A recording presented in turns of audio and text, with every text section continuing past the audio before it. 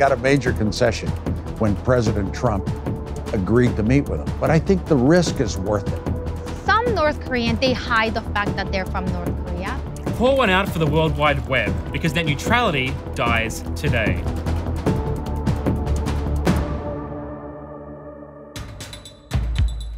After Italy and Malta said they wouldn't give harbor to a ship carrying 629 migrants, including children and pregnant women, Spain said they could come to Valencia. Italy's anti-immigrant government, which has also borne the brunt of the migrant crisis, took it as a victory. In a 5-4 decision, the Supreme Court ruled that Ohio's methods for deleting people from voter rolls is legal. That process starts when someone hasn't voted for 2 years and doesn't respond to a mailing from the state. Civil rights groups say the ruling will make it easier for states to make it harder for people to vote. For the first time, the NCAA will have to answer questions in front of a jury about the risks football players face by taking repeated blows to the head. While many previous lawsuits have resulted in settlements or dismissals, a trial has now begun in a case alleging negligence in the wrongful death of former Texas Longhorns star Greg Plotz. Plotz had the most severe stage of the neurological disease known as CTE when he died. The film industry has been criticized for being too white and male, and a new study has shown how much the problem also extends to movie critics. Stacy Smith, who created the term inclusion writer, co-authored the research, finding that across nearly 20,000 reviews in 2017, nearly 78% were written by men, and 82% were written by white critics. While President Trump called for Russia to rejoin the G7, Russia should be in this meeting. Why are we having a meeting without Russia being in the meeting? It seems his Treasury Department hasn't gotten the friendship memo, placing sanctions on 5 Russian companies and 3 individuals who the department says worked with Russia on ways to conduct cyber attacks against the U.S. It's the department's second round of hacking-related sanctions against Russian actors in 3 months.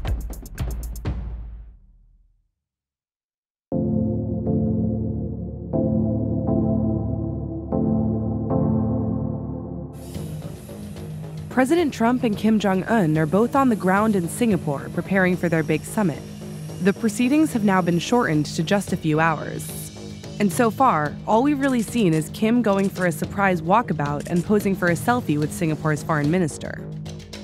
The real action will happen tomorrow morning local time.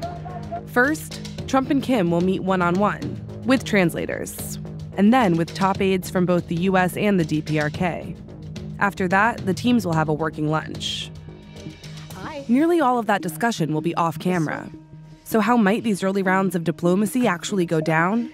Vice News asked 4 experienced American diplomats to simulate a real negotiation, with 2 of them taking on the North Korean side and 2 negotiating for the US.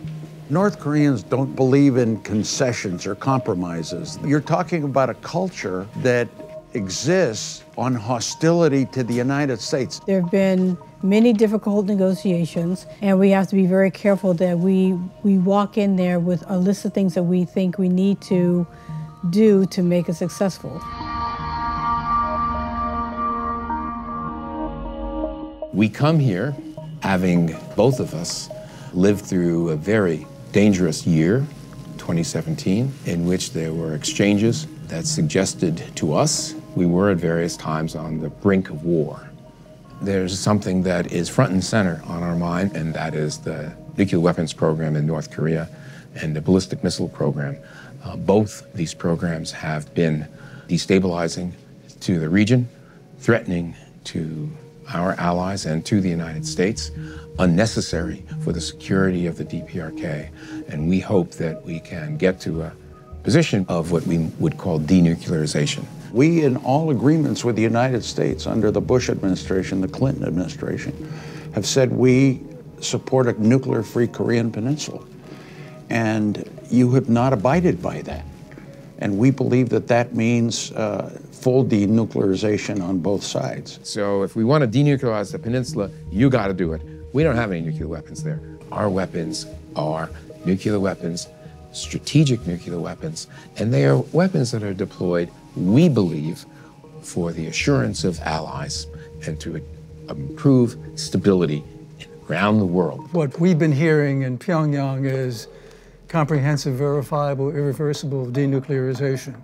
Let me just, for the record, say that's very offensive. I think it would only be reasonable that North Korea be permitted to retain some nuclear weapons capabilities so we could defend ourselves. Normal relations will require that the DPRK truly denuclearize. That means that you do, in fact, give up those nuclear weapons. We need that all happen and that material leave your country. Your ally, the South Koreans, have come to us and say they favor a process, a step-by-step process, where we take certain steps to curb the use of our nuclear and missiles, and in return, we have some reciprocal gestures from the United States. Is that your policy now? Or is your policy full denuclearization first, we get rid of all our weapons, and then you start doing something nice? While we do want denuclearization, we recognize that that's something that is going to take some time and is going to take some discussion. So you could feel confident that we do want a process that's going to be phased, but we are very serious about the issue of denuclearization. But one of the first things we need is a declaration, first, of what you mean by denuclearization, and second, exactly how you would propose to have it occur in a way that meets our concern for monitoring and verification. In my view, there was not really a meeting of minds on the definition of denuclearization. And obviously that's one of the biggest stumbling blocks. The United States has brought very, very difficult and painful sanctions for our people. We become a poor nation because we have to protect ourselves from you by building our weapons, by building our military. I think in the process of denuclearization, the sanctions relief will be provided and you will get what you want, and it's what we want. We want a security guarantee. We've been at war since the Korean conflict, the Armistice Agreement. We believe very strongly a security agreement involves some kind of good faith effort on your part, the relationship with South Korea, your troop presence, your military exercises that threaten us, your entire posture in the region, which is mainly aimed at us. On the issues of troop presence and military exercises, these are issues that involve countries who are not here at the table, particularly South Korea. And we'd like to save those issues for another time and discuss that and not have that part of these negotiations. We need to really discuss a little bit more the issue of the nuclear weapons. And we need to get some more discussion on that before we can move forward, I think, on some of these other issues regarding sanctions or security guarantees. We've been hearing this from North Korea for years about their security concerns, about their economic development assistance requirements. So it is a two-way street, and I think North Korea is comfortable with an action-for-action, commitment-for-commitment process so that they see something in return for their movement towards denuclearization. Put a timeline out there for normal relations. Put a timeline out for ending the Korean War. I mean, there are many things you could put out there that are very concrete. The only thing you put out that's concrete is denuclearization from the DPRK. Everything else is very obscure. How can we have an agreement like that? I think we have to work with where we are at the moment, trying to move forward in a phased approach, which I think is a very logical way of trying to address this issue. It was my government that suggested to the president of South Korea that there be a summit to discuss our grievances. We released 3 of your prisoners recently that were committing unfortunate security acts. These are things that set the foundation for a future relationship. And these are things that set the foundation to build trust, and we need to keep doing these things. And that's what we should be focusing on. We also detonated and destroyed, Ambassador Gallucci, a facility that I believe you know well. It is a gesture of goodwill. Who is making these positive gestures? It's not you. The great gesture blowing up a tunnel. My God. I mean, if that's what we're talking about here, blowing up a hole in the side of a mountain, that's nice, it's a good optic, it was fine. If you're gonna make a great gesture and give back prisoners, well, we can take prisoners so we can give them back too. What we should be about is figuring out the details of this that are gonna get us to a new place. We are prepared to move from an armistice to a treaty of peace. And what would make us move towards normal relations? Liaison offices. We need to have an agreement on a set of meetings that we will have after our meeting in which our experts get together with your experts and we talk about the armistice, then the Treaty of Peace, who's going to be present for that discussion, what other countries besides us too, right? That's a reasonable thing to be talking about. We understand that there's still not a lot of trust between our two countries, and that's one of the reasons why, of course, we will need verification for anything that we agree to in the terms of denuclearization. Considering that for the last 25 years, we've yet to get a settlement on these issues with North Korea, my interpretation is I'm hearing President Donald Trump say, let's change it. And let's give North Korea what they've been asking for. They got a major concession when President Trump agreed to meet with them. But I think the risk is worth it. So yes, this is not the normal procedure, but the normal procedure has not given us anything but a worse situation. So we may be looking at something that will give us a positive, hopefully a positive development.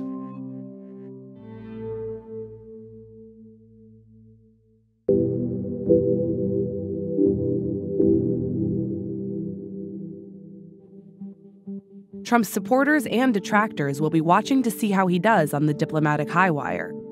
But for one community in California, the stakes aren't political, they're personal.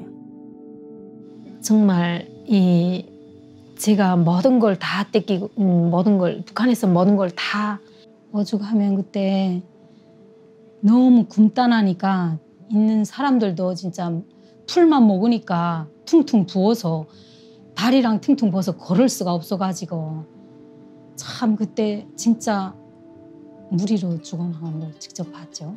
May escaped North Korea 6 years ago. She now lives in Koreatown, which hosts the largest population of South Koreans and North Koreans in the United States. But even in Koreatown, May lives a pretty lonely life. 진짜 다 잃어버리고 왔죠. 진짜 가정도, 꿈도, 희망도, 자식도 다 잃어버리고. Can you tell me about the moment when you decided that you were going to leave North Korea? 탈북을 결심하게 된 거는 제가 또 두 번째 아들을 낳았는데 애가 돌이 돼서 또 하상을 당했죠. 집에 있는 농사진 나달에 집에 것까지 다 팔아서 애를 겨우 목숨은 건졌는데 애가 그 하상이 아물면서 오른손하고 오른발 그 하상이 이게 하상이 아물면서 이게 붙어서 이 발가락이 다 뒤로 이렇게 번져져 갔어요. 애가 그 수술을 시켜주자고 해도 평양병원에 가서 수술 시켜줘야 되는데 당장 먹고 살기도 힘든데 수술비는 없고. May paid a broker to help her cross into China. She thought she'd be getting a job at a restaurant, but the broker sold her into marriage, a common occurrence for women trafficked out of North Korea. She spent 2 years working at a brick factory before convincing the man who bought her to let her go back to North Korea. 수술비 중국 돈으로 7,000원이면 여기 달러로 한 1,000불 조금 한 1,300불 되나? 그렇게 마련해가지고 2년 만에 제가 북한으로 나갔어요.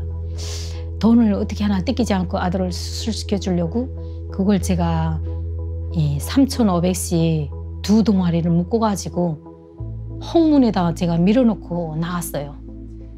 기가면서 그러니까 해산으로 나가서 잡혔죠, 제가. 한 달 동안 강제 노동, 이 강제 노동 그 수용소 생활을 마치고 제가. May escaped back to China, and out of desperation, she went back to the man who bought her. May eventually made her way to the U.S. Her son has since gone missing in North Korea. There are an estimated 50 North Koreans living in Koreatown, but they might never meet if it wasn't for Sarah Cho.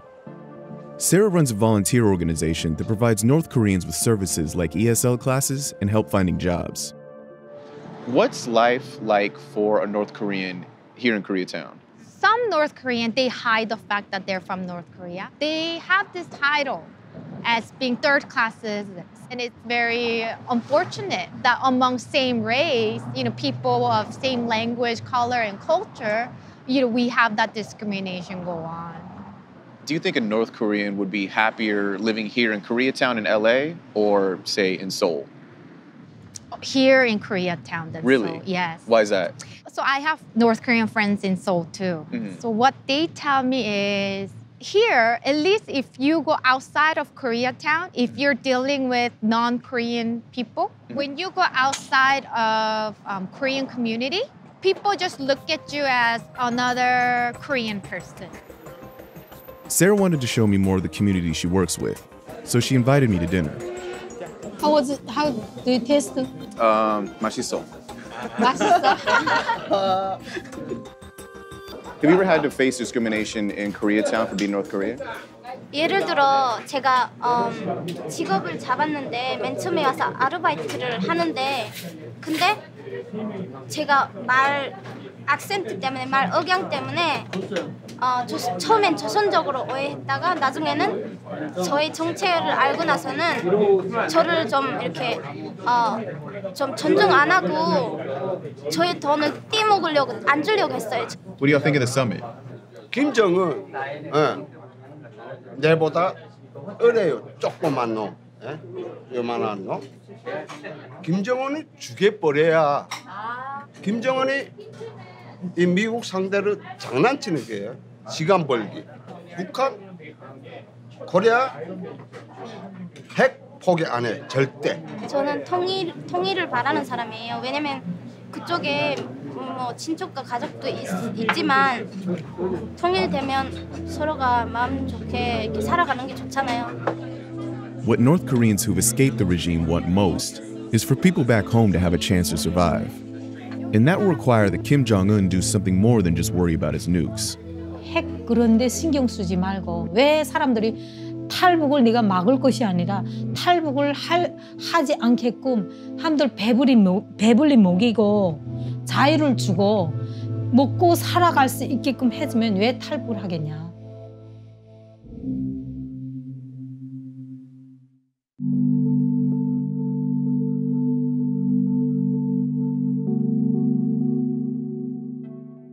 In the days after ICE arrested 114 workers at a landscaping business in northern Ohio, advocates and lawyers raced to get in contact with them. Brian Hoffman is one of just 35 pro bono immigration attorneys in all of Ohio, where an estimated 83,000 undocumented immigrants live and work. One thing that makes Ohio unique is that our immigrant worker populations are less visible maybe than in other areas. There's a lot of dairy farms in Ohio, there's a lot of orchards, and so the people who work here in Ohio at those businesses are just so much less visible because of how rural and how spread out everything is. Hoffman organized a handful of fellow attorneys to meet him at the for-profit prison in Youngstown, where 50 of the detained workers are being held. As far as I know, we'll be the first attorneys who've been able to visit these folks. So we're going to do group meetings of about 15 people at a time to collect information about their situations and communicate to them what we can do for them and give them some general advice. I would much rather be arrested for a crime than arrested for an immigration violation, to be honest, because at least when you're accused of a crime, you have certain constitutional protections.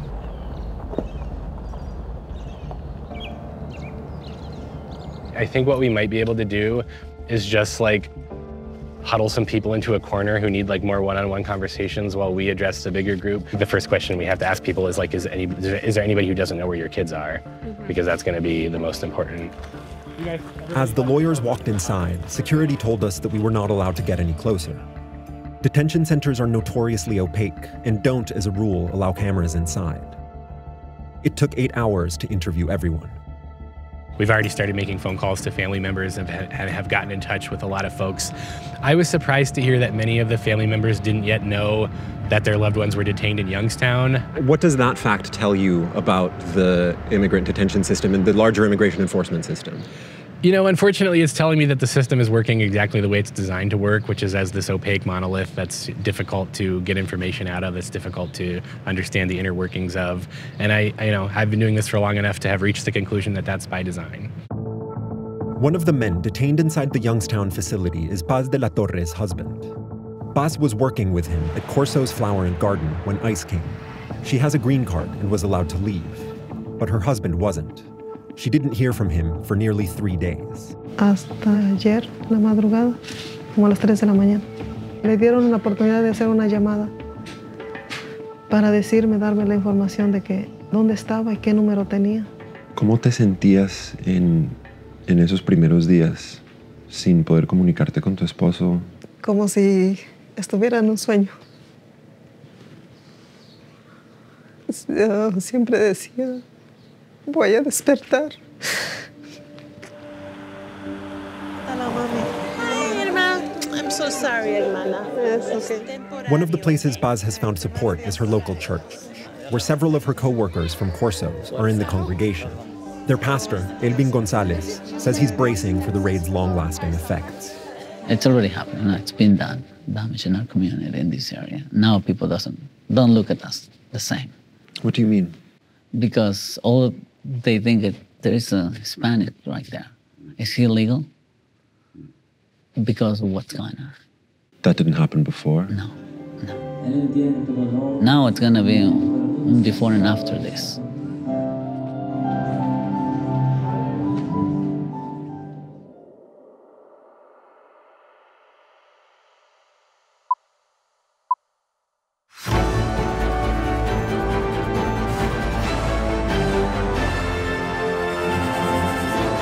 Pour one out for the World Wide Web, because net neutrality dies today.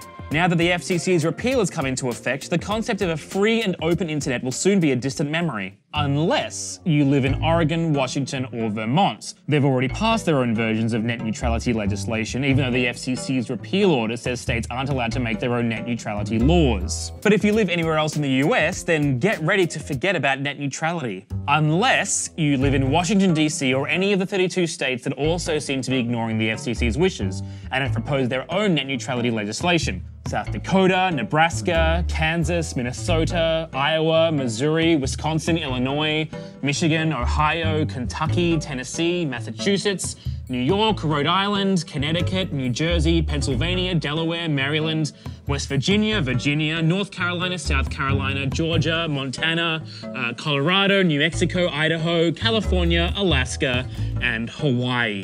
But outside of those 32 states and DC and Oregon and Washington and Vermont, net neutrality is about to be very much a ghost of internet's past. Unless you live in any of the 123 cities where mayors have said that internet service providers contracting with their cities will still have to adhere to net neutrality rules. But if you don't live in any of those 123 cities, or any of the 32 states or DC working on their own net neutrality legislation, or the 3 states that already have, then as far as you're concerned, net neutrality is well and truly dead. Unless a federal lawsuit is successful. 23 attorneys general and about a dozen private groups, including Mozilla, Kickstarter, and the Open Technology Institute, are arguing the FCC didn't have the right to repeal the 2015 rules in the first place. But if the federal lawsuit isn't successful and you don't live in one of the 123 cities or 35 states or DC, then all hope for net neutrality is sadly lost. So while net neutrality may be officially repealed today, we're not attending its funeral. Instead, we're entering a bold new era. Net purgatory.